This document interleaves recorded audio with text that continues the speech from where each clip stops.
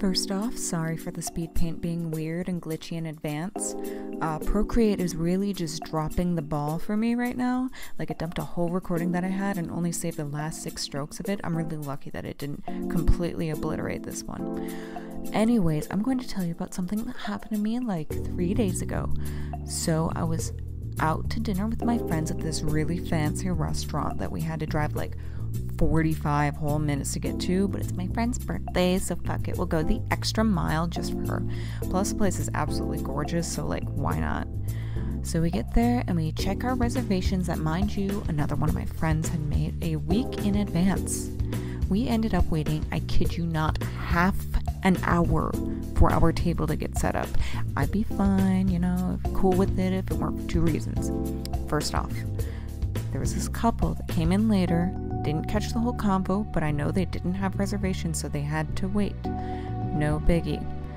But then their whole party comes up to the front, and there's like 6 people for them, and there's already 5 of us, and there's not a lot of space to begin with, so we felt like assholes just sitting there waiting for our table. Now we're basically shoulder to shoulder with these guys. Then a huge table clears, and the sun comes out of the clouds, and we're like, oh, finally, we're next. We don't have to stand anymore. Nope.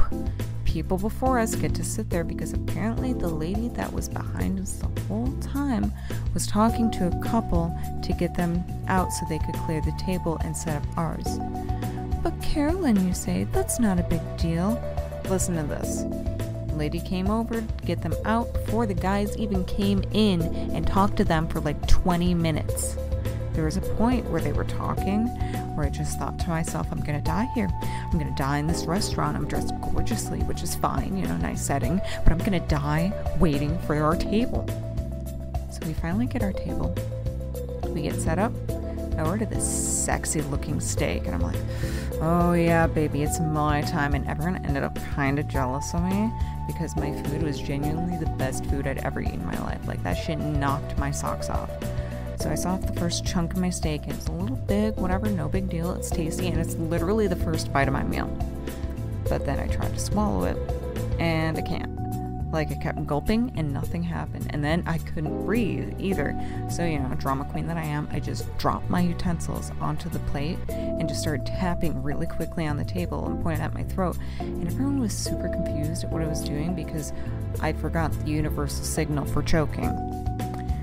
And I just stared down at the table and thought to myself, oh my god, I really am gonna die at this restaurant. And then I was oddly cool with it because choking to death on a steak dinner while dressed really, really nice at a gorgeous restaurant, very on brand, very up there on ways to die.